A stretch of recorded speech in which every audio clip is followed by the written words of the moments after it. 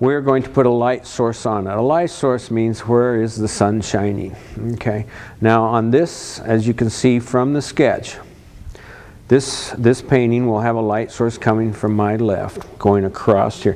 What I want to do is I want to get rid of this white over on the left-hand side.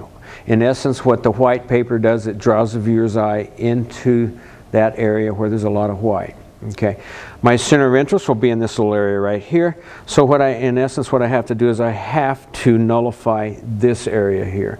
We want to direct the viewer's eye into a certain area of the painting to make it work. So here we go. If you use a cobalt blue and put in permanent rose, you'll get a very, very, very nice, cool color. I want a way cool painting, so I'll use a way cool colors. Yeah.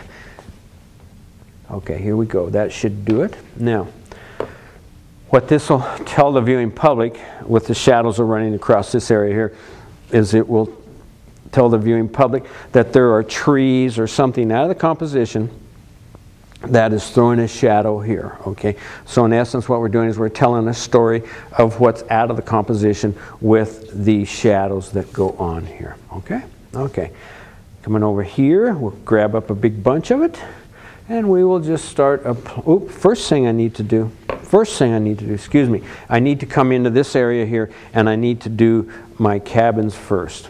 Okay, now using a small brush. All the other brushes I will use will be the big flats for this. I'll use an 1.5 inch flat for this shadow. Okay, so but what I'll do now is I'll come in and I'll mix up, I'll grab some of that color and I'll come up here. My light source is coming from my left.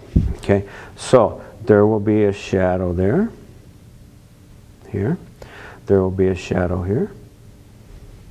See how that makes that almost a three-dimensional image? Now there will be a little shadow there, and from this little shed here there would throw a shadow like that. See these little white areas here? I will leave those alone. I will not go anywhere near those, okay? They're nice little sparklers, okay? Now continuing it on, there's a lot of repetition and shadows, okay? If there's a shadow here, well, by all means we need a shadow over here, okay? So we'll come over here and we'll put a shadow here, just like that, okay? Now, this side of the building would be in shadow here. Okay, so just put a shadow there, and it will connect and come up into this area here, just like that. And we can put a shadow there. If you don't like that sticking out, well, just take your fingers and wipe it off. That would be fine. I see I have some neat things happening in here, and I can continue that shadow on out if I would like.